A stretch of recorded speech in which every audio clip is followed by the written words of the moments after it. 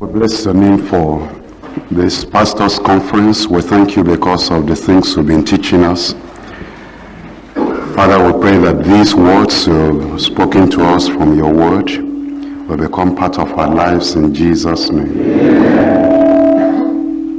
We pray that you will lead us this morning into your word again and bless us mightily. In Jesus' name we pray. From Matthew chapter 4, verse 19. We read of the call of Jesus Christ to his own disciples and the purpose of that call. Matthew chapter 4 and verse 19. And he says unto them, Follow me, and I will make you fishers of men. And then in Matthew chapter 28, verses 19 and 20. Go ye therefore, and teach all nations, baptizing them in the name of the Father, and of the Son, and of the Holy Ghost, teaching them to observe all things whatsoever I have commanded you.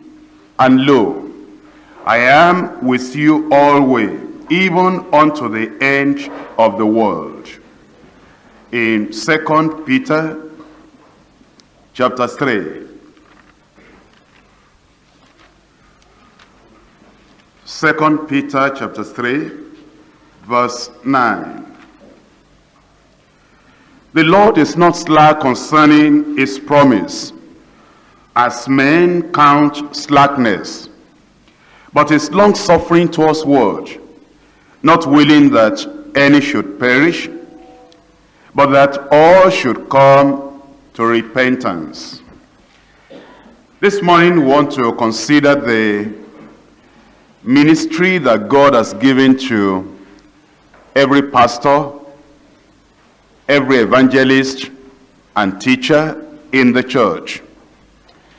In God's own divine economy, he has so planned that men and women who are lost in sin, degradation, and darkness will hear the gospel from mortal men like themselves, with the difference that these mortal men have been saved, turned unto the Lord, brought into the kingdom of God, but that the rest of humanity, lost in sin, will hear the gospel of deliverance and salvation from men like themselves and unlike themselves. So those of us who have been saved, in one way, whether like the rest of humanity, because we're human, because we're men and women like they are, but unlike them, because we have been saved. And we have assurance within us that Jesus is our Savior. And this divine economy that has made the Lord to choose us as instrument in his hand has also planned that the people we reach will be reached through the preaching of the gospel. But then in the preaching of the gospel, there is the demonstration, one, of the power of God, two, of the wisdom of God. So then it means in reaching out to the lost, we're concerned with getting the message across, but then we're concerned with the miracles, we're concerned with the methods. The message, we preach that. The miracles, that demonstrates the power of God. The methods, the wisdom of God. But then we need to realize how the work is actually done, how the lost is won, how sinners are saved. Because if we do not understand what's major, what's central, the message or the miracle? The miracle or the method will get mixed up, and the work we ought to do will not be done. That's why we've titled the message, The Hook and the Bait.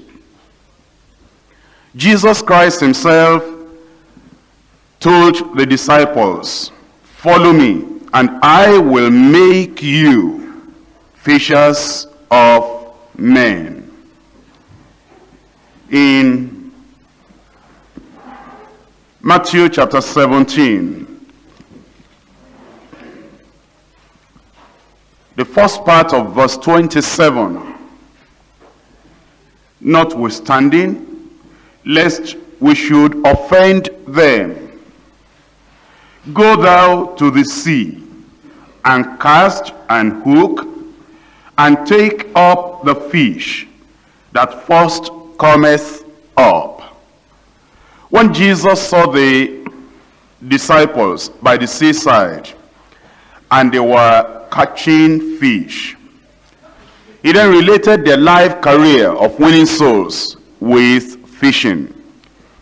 One of the methods those fishermen used before Jesus met them was to cast hooks into the sea or into the river to catch the fish. And since Jesus said he'll make them fishers of men, obviously they must be casting hooks into the sea of humanity so as to catch fish with human hearts, with human eyes, with human mind, with human destiny. And from what Jesus Christ himself had said, saying, "I will make you fishers of men," we then need to think about fishing and see how that relates with the work we do as preachers of the gospel. Sure enough, it's not only hooks that are used, nets were also used. Now, you will see that in the ordinary fishing, Peter, as one of the disciples and one of the fishermen, was experienced in the use of the hook. And he never forgot it. The Lord told him, "Take the hook, cast into the sea, take up the fish," for a purpose at that time. After Jesus had risen from the dead, and the disciples were still confused as to what were they to do now. Fears within, fears without. The Jews terrifying them, and their own thoughts too, harassing them. They didn't know what to do. That they took their nets to fish. So that you will see that those disciples were not ignorant of any method of catching fish. And in the same way, we who are here today, and they who were there that time, they were not ignorant, and we must not be ignorant of the approaches in different seas and different rivers in catching the fish in those different river communities. They used the net, they used the hook. But let's come back to the illustration of the hook. When you are fishing, you do not throw the hook into the river just bare, without something in it, because the hook itself has no attraction for the fish. The hook is the central thing, is the main thing, is the thing that will draw out the fish from the river into your boat and eventually into the market to fulfill the desire of the fisherman. But the hook itself, even though it's central, essential, important, indispensable, very necessary for the fisherman, has no attraction to the fish. Not only that, the fish have never been caught by the hook. So they do not have a feeling of what the hook is all about. They might have seen the hook before in the river, without seeing the fisherman, and they might have swum through that place without getting at the hook because it had no attraction for them. So they might be aware of the existence of the hook, but as to the importance and the purpose, they might not know. Now, if they even knew the purpose, that will still be negative for the fisherman, because then they will avoid the hook. So a reasonable fisherman, and even an unreasonable fisherman, knows that you do not cast the hook into the river without anything in it. That's what brings in the bait. That the fisherman will put the bait inside in the hook. And as he puts the bait in the hook, the fish will be reaching for the bait, not reaching for the hook. Reaching for the bait, but in an attempt to get the bait, he gets the hook. Is that right? But then, how do you attach the hook and the bait? One, if you had a hook and you had a bait for the purpose of illustration, and you threw the hook separately into the river, the bait separately into the river, you'll never catch anything. The fish will eat up the bait and avoid the hook because they are separated. And in the preaching of the gospel, you'll soon find out the hook is the message. It has convicting power. It pricks the heart. It condemns sin in the heart.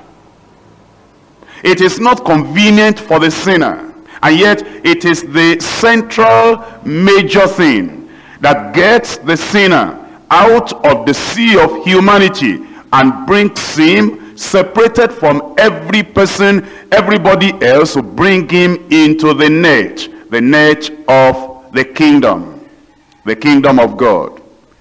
But then, just like the hook has no attraction ordinarily to the fish, the message of repentance, that people may come to the Lord and be converted, the message has no attraction for the sinner.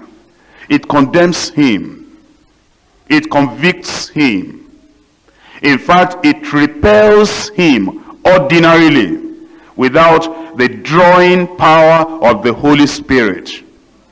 He will not appreciate being hooked with that message. But then, what's the bait? Let's come back to fishing before we go into the application as to the bait.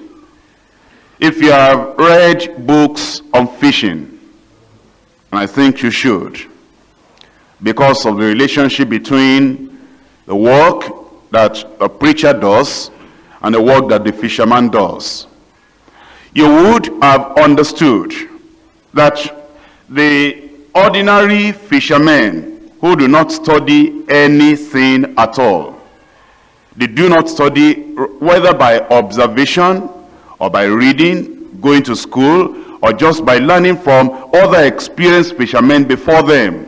They just go to the riverside. They know that you use the hook, you use the bait. Now, if they do not learn anything at all, it will take them a long time to really catch. I don't know whether you saw the picture recently in one of our dailies. I think it must have been last week, that in Sokoto State or so, they had this fishing festival. Is that Sokoto State? And they wanted to see who will catch the biggest catch. And this individual caught a fish 80 kilograms in weight. Another person, I think, 45 kilograms in weight. Another a little bit above 50 kilograms in weight. Obviously, those people must have realized that they were looking for a big catch, And therefore, they were not going to use a small-sized hook. Because the hook must be strong enough, big enough, to be able to pull that big fish out of the river. Now, those fishermen must be experienced. Then, obviously, they must have known and studied that in that vicinity, in that river, the type of bait that a small fish of 1 kilogram will eat is not the type of bait that an 80-kilogram fish will desire or want to eat. They must have studied the peculiarities of the fish in those rivers to now go with the appropriate hook of good size, of good weight, then to go with the appropriate bait. Without study, they would not have been able to do what they did. And even in the use of the nets as well, there must be some study on the peculiarities of the fish in that river for you to be able to catch appropriately. Now, when you apply that to fishing, that might begin to show you that in the preaching of the gospel, if we're preaching with God's own purpose in mind, that sinners will be saved, that people will be reached, we must choose the hook and choose the bait. But as I've said before, no matter how good the bait might be, if the bait is thrown into the river without the hook, or there is no good link, solid link between the bait and the hook, then we're not going to catch anything at all. I've said the hook represents the word of God, the preaching of the gospel. The bait represents the other things that we do along with the preaching of the word of God that acts as a bait to the fish, to the people of the world, in bringing them to the Lord Jesus Christ. What are those things? The ordinary Pentecostal will say the working of miracles alone. But it is not in every case that the working of miracles attracts every person into the Christian faith. Now, you will know, I said it yesterday when I was preaching on men, mountains, and miracles, that last week in Imo State, this Indian that came, and I prayed for her.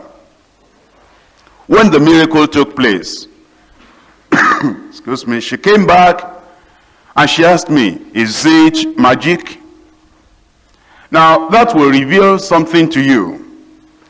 If in a community there have been magicians there that will play some tricks, and then you come in ignorant of the situation in that community, and all you do is just to say, well, I'll show these people, blind eyes will see, lame legs will be strengthened and they'll start to walk, the deaf will hear. All those who have been familiar with magic might just take what you're doing as magic. And then it does not actually act as a bait in that community until there is proper education as to what is it you're doing. Now, healing the sick will be a bait for those who are sick, but not for those who are well. Answers to prayers for children or teenagers that are incorrigible will be a bait to parents that have children that are incorrigible, but not to children, not to parents that do not have such children. Now, if people recognize that they are being tormented of evil spirits, and they have the spirit of insanity, and the family that has been laboring for that individual because they love him, now that family will count it will be a bait for them if the precious person in that family that is having the mental problem is cured by the miraculous power of God. That might be a bait for them. But take the other case, that there is an individual that before he became mentally insane, he had been notorious. He had been very, very bad, and the family had rejected him. And after the rejection, he started going about the streets, a menace and a mentally insane individual, violent. And the family had rejected him before that time, so they didn't even look for him to get him to the hospital. Eventually, you are preaching somewhere, and then he gets healed. He goes back to the house. They still reject him. They say the problem is not just that you are mental, you have been notorious. We do not want to have anything to do with you as a family. In that case, the cure of that man is not necessarily a bait for the family that had rejected him. So then that means as we get to the rivers, the different communities, we study and we see what is the bait that will be attached to the hook that will catch all these people. Now, let's even settle that in the majority of the communities, the bait is miracle. The opening of the eyes of the blind, the lame walking, and a lot of things that might happen in the miraculous sense. I've told you that if you cast out the bait without the hook, the fish will eat up the whole bait without ever getting converted, without ever coming to know the Lord. And there are people that are interested in just praying for the sick, interested in just delivering the oppressed, interested in just having this done and that done. And yet the church is not increasing. And they are wondering why that we are experiencing as much miracles as you experience in another state where the church is growing. And yet in the church here, though there are many, many miracles and testimonies have been given, the people have really not been giving their lives to the Lord, because the bait had been given out separately, and at a separate time, the hook is also thrown out into the river. A lot of bait, a good hook, but thrown out at different times. And because there is no proper link, the people are not converted, they are not drawn to the Lord. We must remember that our purpose is not just praying for the sick, healing the sick, delivering the oppressed. Our purpose is to get souls saved. In Luke chapter 19, verse 10, for the Son of Man is come to seek and to save that which was lost. The Son of Man was come to seek and to save that which was lost. It's true that Jesus performed miracles, but then there was a purpose behind those miracles. The sick were healed. Many things did happen, but then the purpose behind it all is the salvation of the multitudes of sinners living at that time. And Jesus has sent us out with the message. One, so that people will be saved And two, after they are saved, they'll be integrated with the body of Christ. Let's examine our own situations in the church. If you have been keeping records of the people we call newcomers, and you will look through at the end of the year, and see from January through to February to March until December, how many new people had passed through our church. For the purpose of illustration, let's just use a statistics like this. That if your church at present has an attendance of 500, that it is likely, when you look through the whole year, you might have seen through the cards given to the newcomers to fill, you might have got about 2,000 newcomers throughout the whole year. Does that statistics agree with most of our churches? That if, for example, you have about 200 in the church, that you might discover at the end of the year, from January to December, that the number of newcomers that have passed through the church might have been up to 800. Is that true of our churches? And yet, at the end of the year, if you started with 500, and 2,000 had passed through the church as newcomers, you might not be more than 600 at the end of the year, which means out of the 2,000 that passed through, you are able to retain just about 100. Why did they come to start with? What drew them to start with? It's the bait. Now, the bait, take miracles as bait. The miracles draw people together.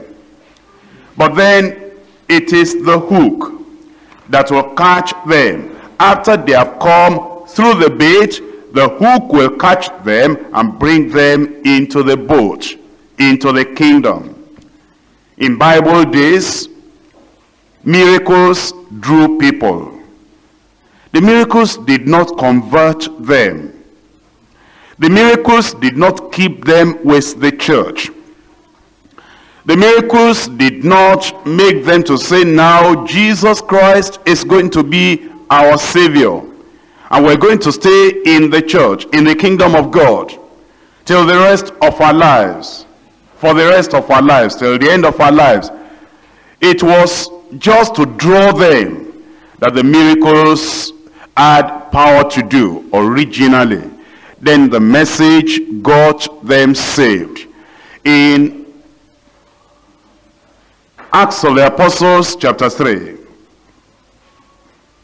Acts chapter 3. Verse 11. And as the lame which was healed held Peter and John, all the people ran together unto them in the porch that is called Solomon's, greatly wondering. And when Peter saw it, he answered unto the people, Ye men of Israel, why marvel ye at this? Or why look ye so earnestly on us, as though by our own power of our holiness we had made this man to walk? The God of Abraham, and of Isaac, and of Jacob, the God of our fathers, has glorified his son Jesus, whom ye delivered up and denied him in the presence of Pilate, when he was determined to let him go. Now you'll see the link between the bait and the hook. You'll see the link between the miracle and the message.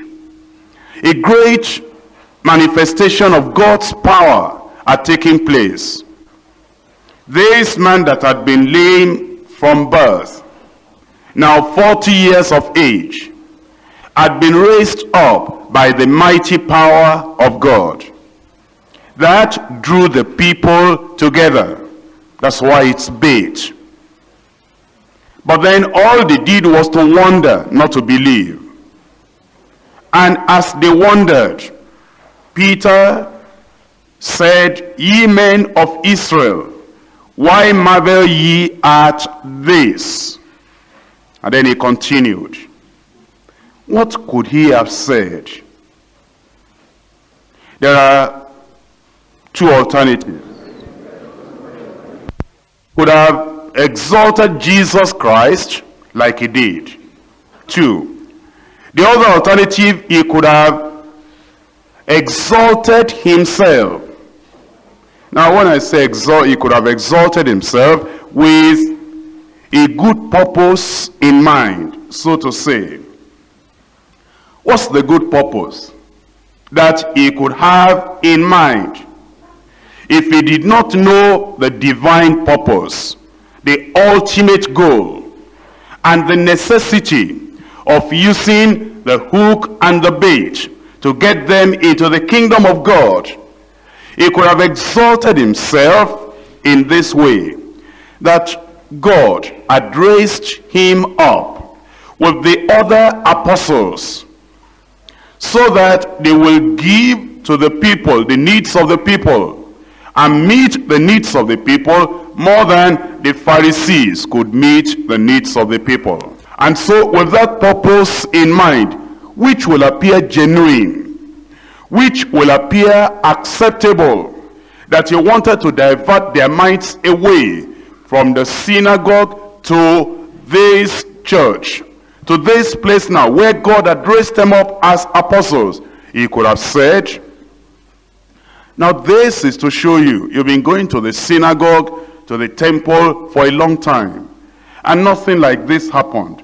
But God has raised us apostles up.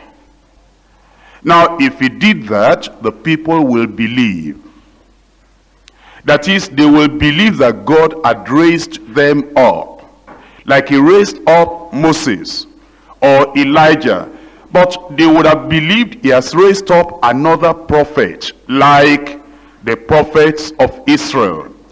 The main issue, the main message of Jesus Christ being the Son of God, being the Messiah, being Christ, will be toned down. Because you cannot exalt Christ and Peter at the same time. You may do that later, but when you are doing it for Peter, what the people will understand at that material moment is for Peter. Maybe another time, if you get the opportunity to do it for Christ, you'll do it for Christ. But then the consequence is this, that the miracles are not just exalting Christ, making them to believe on the Lord Jesus Christ. The preachers are doing a lot so that the attention of the people will be on Christ and the preacher and Christ. And that will not act as the real bait in the hook to get them very quickly into the kingdom of God. But Peter chose the better way. And he held on to the better way until the end of his life and ministry. Like what Jesus said about Mary. She has chosen that good thing that shall not be taken away from her. He chose the better way. And immediately they all came together because the miracle had acted as a bait, pulling them together. He began to say, "Ye men of Israel, why marvel ye at this? Why look ye so intently on us?" As they were looking intently on them, he didn't start a praise worship. You know, in some of our congregations, if a miracle like this took place, we'll start a praise worship. And there'll be no time to preach the real gospel. Salvation message will be missing, will be carried away. We'll forget it's only a bait, and the hook is still missing. And the people are not being caught into the kingdom of God. But Peter immediately seized on the opportunity. You're looking on us as if by our power or holiness we've made this man to walk. The God of Abraham, the God of Isaac, and of Jacob, has glorified, he didn't say has healed this man, has glorified his son Jesus. He was in a hurry to get to his destination, in a hurry to get to the hook, and to show them that what they were talking about was salvation in Christ Jesus. Who they were talking about was the very Son of God. That thing that they rejected, that Jesus will call himself the Son of God. He emphasized it at this opportunity. Whom ye delivered up, and denied him before in the presence of Pilate, when he was determined to let him go. But she denied the Holy One, and the just, and desired a murderer to be granted unto you, and killed the Prince of Life, whom God has raised from the dead, whereof we are witnesses. Something is very significant here, or perhaps some things. It was an extemporaneous message. What that means is that a message that was not planned before. They were going to the temple. If you read the whole story before, from verse 1, at the hour of prayer. They did not premeditate that this might happen, then we'll preach this message. But then they saw that lame man, ministered to him. He got well. The people drew together, and then Peter started to give out this message. That's significant. Many of us, after years of professing that we have the Holy Ghost, we cannot give a message like this that will be coherent, compact, not drawn out, and will be conclusive and nail the thing on the head. When these people had the Holy Ghost, they had the Holy Ghost not just to make them speak in tongues, but to equip them to do the work they ought to do. But in our circles today, our profession of having the Holy Ghost does not teach us how to preach, how to get the message across.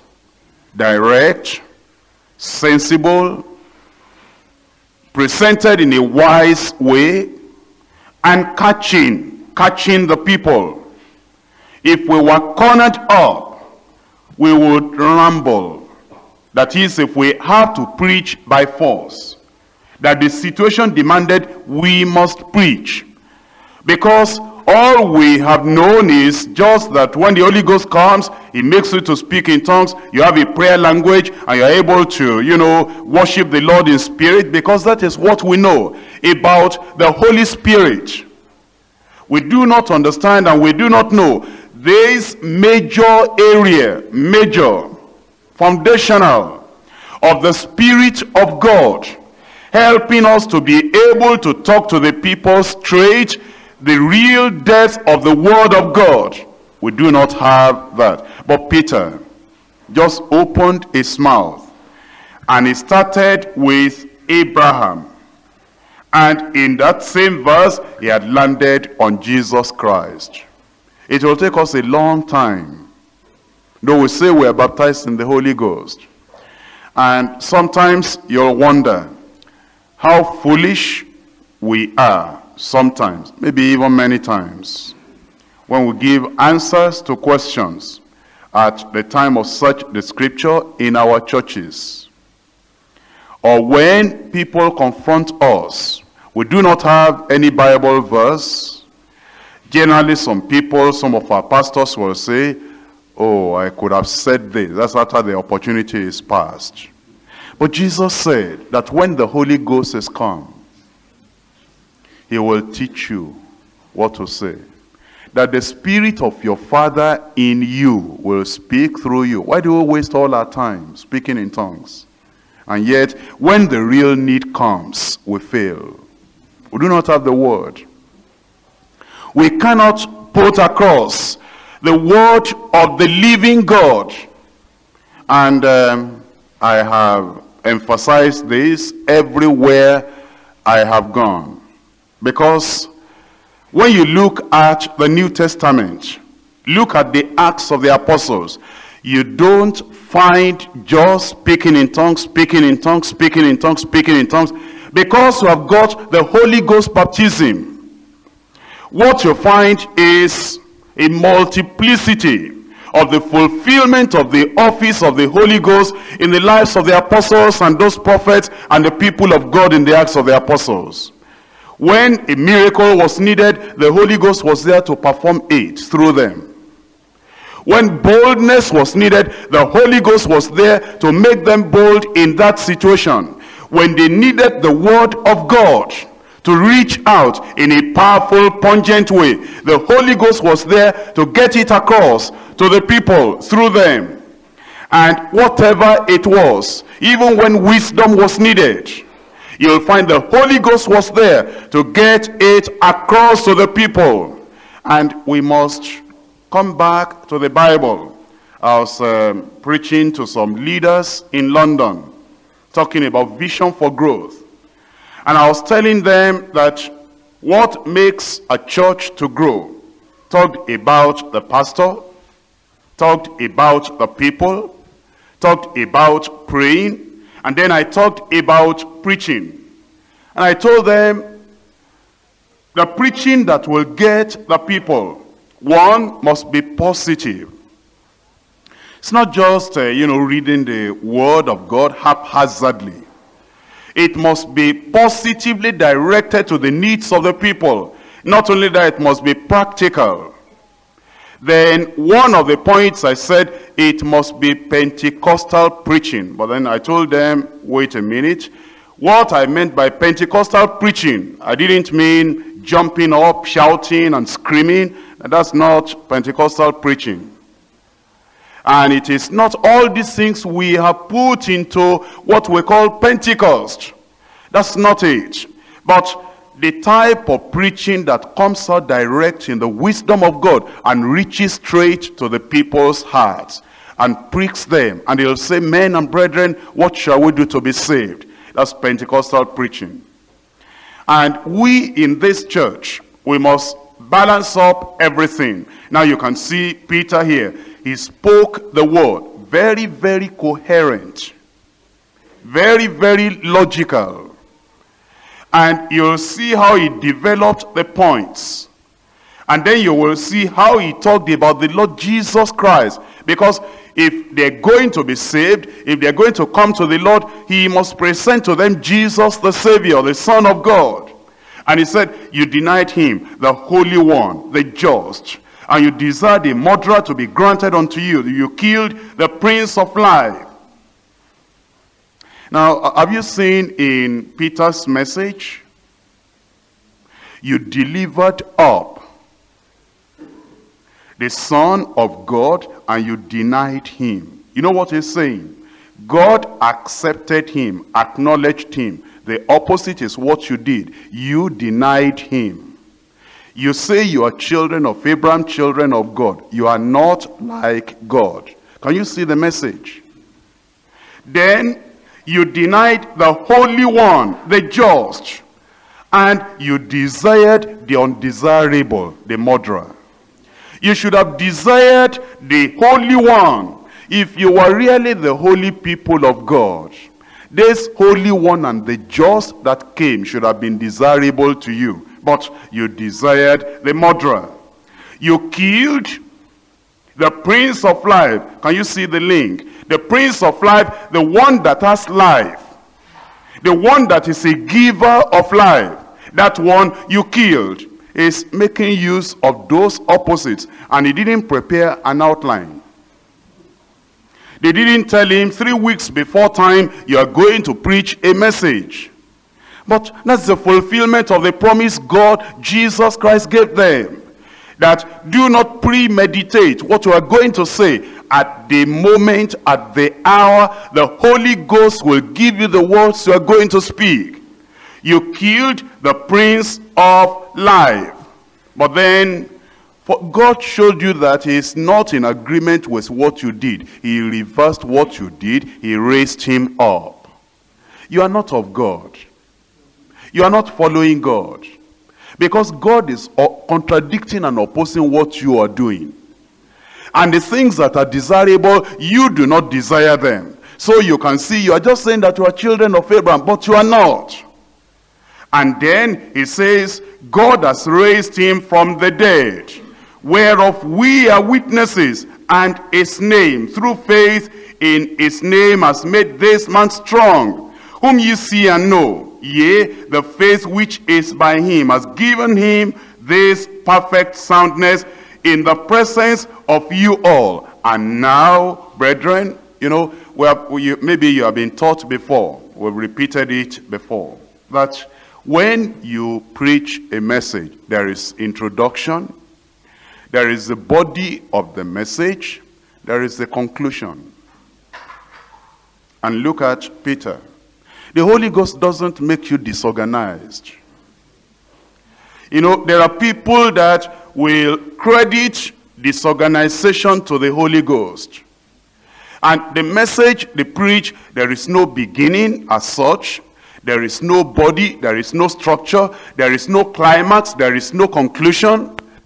Ramble. They go here and there. You know, they talk about this, they talk about this. And eventually when the state leader calls them and says, my brother, look at this message you have preached. No organization, no coherence, nothing at all. And you didn't even come to a conclusion to get the people to decision. What have you done? Well, I prayed a lot, and as I was talking, the things were just coming out like rivers of living water. And it's the Holy Ghost. The sin he has committed is the Holy Ghost that committed it. The mistake he has made is the Holy Ghost that made it. But the Holy Ghost does not make a person disorganized, incoherent. Look at Peter. The introduction, the God of Abraham. That got them, they wanted to listen. Then the body of the message is about Jesus Christ. The conclusion, now, brethren, I know that through ignorance ye did it, as also your rulers. I know you were ignorant about it. You didn't know. But those things, which God before assured by the mouth of all his prophets that Christ should suffer, he has so fulfilled. Repent ye therefore. Can you see how many verses there were? Not 3 hours. And yet he got to the point. Repent ye therefore. Come back to what we were saying before. The miracle, the bait. The message of repentance, the hook. The miracle had been given. The miracle had been performed. Now that acted as bait and drew the people. Now the message of repentance. And believing on Jesus Christ so that they can be saved. Verse 26. Unto you first, God having raised up his son Jesus, has sent him to bless you in turning away every one of you from his iniquities. Very, very clear. Very, very clear. And then in chapter 4 verse 4, howbeit many of them which had the word believed. And the number of the men was about 5,000. Now you have seen the miracle drawing the people as a bait.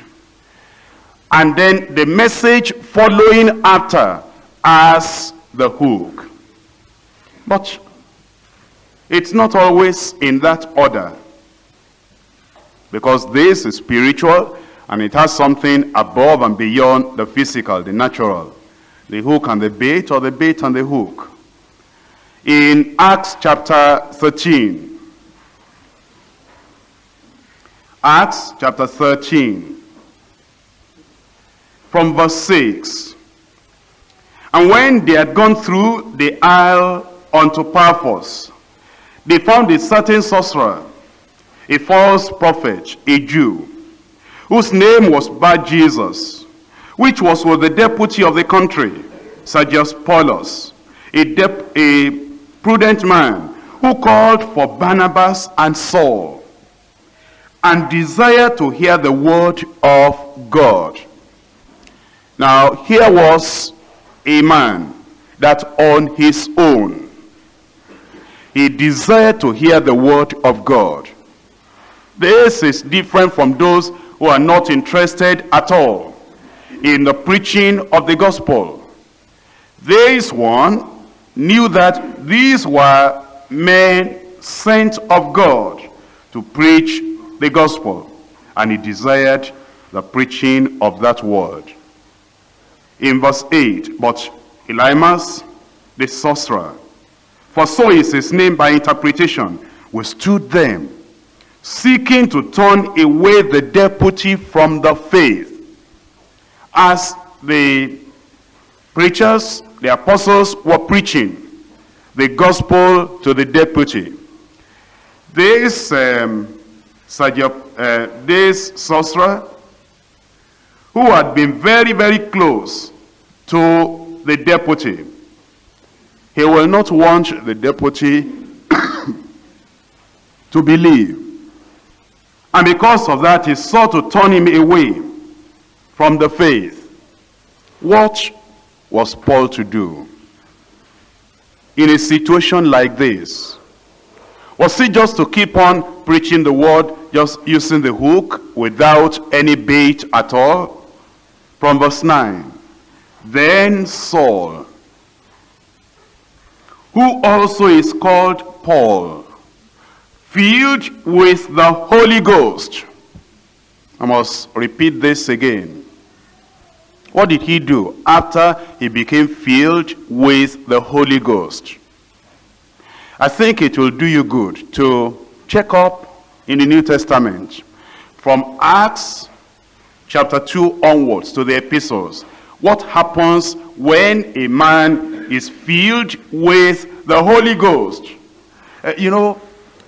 Because of the lack of understanding, the shallowness of understanding of many, many people, they feel that anytime you believe that you are full of the Holy Ghost, wherever it is, in the public while you are preaching like this, in the prayer warriors team when you are praying, or at the retreat, whatever you're doing, or at the miracle revival hour, even when you're still preaching, that suddenly you just feel that you are full of the Holy Ghost. Some people think that the thing to do immediately is leave the preaching, leave everyone else in they're doing, and start speaking in tongues. But it's not so. And it reveals that we are not studying the Bible. Because you go through the Acts of the Apostles and you'll see they were full of the Holy Ghost, they were filled with the Holy Ghost, and then see what action followed. And the action that followed was not always just rattling on in tongues. And some of the tongues that the people speak, actually, to tell you the truth, I'll be ashamed to identify with those people publicly that were in the same church. Because I see it a lot of times. And he'll just repeat maybe the same word, the same word, the same word all the time. They'll jerk a little. Even people in our church in Nigeria, they'll jerk a little, put their head in a particular way. And once they have a particular feeling, maybe they're extra happy or something, and they feel that now they're full of the Holy Ghost, and then they make that physical ejaculation, then they begin to say, banana, banana, banana, banana, banana, banana. It's unreasonable. It has no meaning. Just the same word repeated over and over and over and over and over. Unreasonable. And I'll be ashamed to identify with them publicly to say that we are going to the same church. I'll be ashamed of it. But when you speak in tongues, it's real speaking, real language, not just the same word, not just the same word over and over. And I've seen some of them, while they are praying, they'll be praying in English, then they'll stop and say something. And then after that they'll pray, for 5 minutes, they'll then stop and say the same thing again, the same what they call speaking in tongues. Was that what they did in the New Testament? Why are we copying other people? If we don't have something, why don't you go and pray for the real thing? And so here, he was full of the Holy Ghost. What then did he do when he was full of the Holy Ghost? He set his eyes on him. Think about a person full of the Holy Ghost, and then he stops the preaching, stops talking to the deputy, and starts looking at the man without saying a word, without speaking in tongues. Just looking at him for some time. No more preaching. The Holy Ghost that came on him made him silent, not made him speak. The Holy Ghost is not a robot that every time he comes for 20, 30 years, he does exactly the same thing. He loves variety because he's a God of wisdom. Because he knows the thing that will fit this situation, fit this situation, fit this situation. And he just set his eyes on him. And then he opened his mouth. And you can tell by now he was full of the Holy Ghost. And he was full of the gifts of the Holy Ghost. And whatever he said now, God confirmed it. But that's different from what some people do. And he said, "O full of all subtlety and all mischief, thou child of the devil, thou enemy of all righteousness, will thou not cease to pervert the right ways of the Lord? And now behold, the hand of the Lord is upon thee, and thou shalt be blind, not seeing the sun for a season." And immediately there fell on him a mist and a darkness, and he went about seeking some to lead him by the hand. That's a miracle. I told them in Makurdi, I must tell you, many people misunderstand miracles. And I was preaching at the crusade. And at Makurdi it was another thing.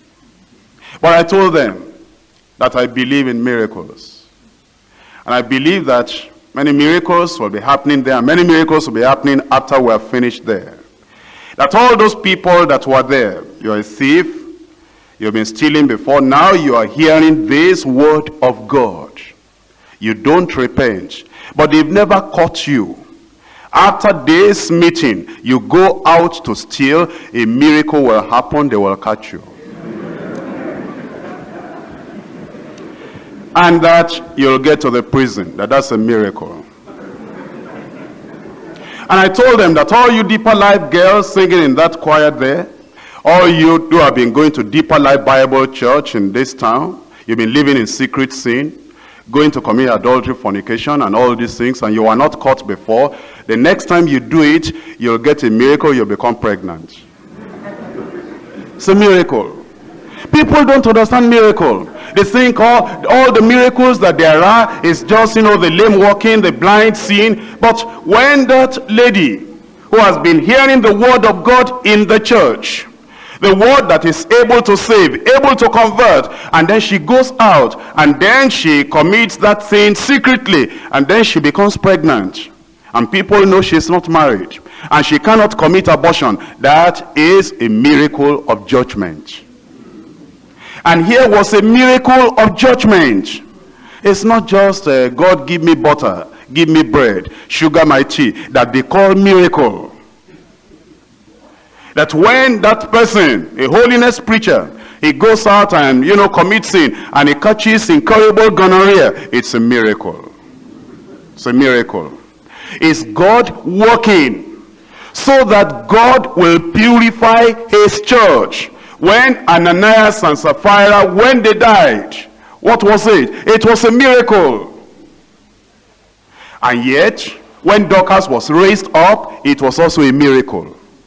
The raising up of the dead for Dorcas was a miracle. The death of Ananias and Sapphira, also a miracle. Both glorified God. Because after the miracle of Ananias and Sapphira, none of the rest of the deceivers outside attempted to join the church. Only the people that were serious, wanting to follow the Lord, actually came now to say, we want to believe on the Lord Jesus Christ. Now verse 12. Then the deputy, when he saw what was done, he believed, and being astonished at the doctrine of the Lord. That miracle confirmed the word of God. The bait and the hook. And how many times we have been guilty of just throwing out the bait, without the hook. And the fish have eaten all the bait that you have, and yet they have not come into the net. The church has not grown. And yet we prayed for the sick, in our retreats, in our crusades. Many things might have happened.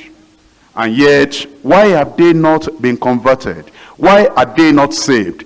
Because we have not applied the word of God at the same time. It's not only the hook, it's not only the bait, it's not either or, it's both and. That is, both the hook and the bait. Let's end up with Mark chapter 16. From verse 15. And he said unto them, Go ye into all the world and preach the gospel to every creature. He that believeth and is baptized shall be saved, but he that believeth not shall be damned. And these signs shall follow them that believe. In my name shall they cast out devils. They shall speak with new tongues. They shall take up serpents, and if they drink any deadly thing, it shall not hurt them. They shall lay hands on the sick, and they shall recover. So then, after the Lord had spoken unto them, he was received up into heaven, and sat on the right hand of God. And they went forth and preached everywhere, the Lord working with them, confirming the word with signs following. They preached the word. The miracles were to confirm the words they preached. Let's rise up and pray. Father, we thank you because you've given the hook, you've given the bait also. But you want us to use both wisely as we have heard your word. I'm so excited today because God has been so faithful to me. I'm going to keep this very short. First of all, I want to thank God for the church. The church has been my family.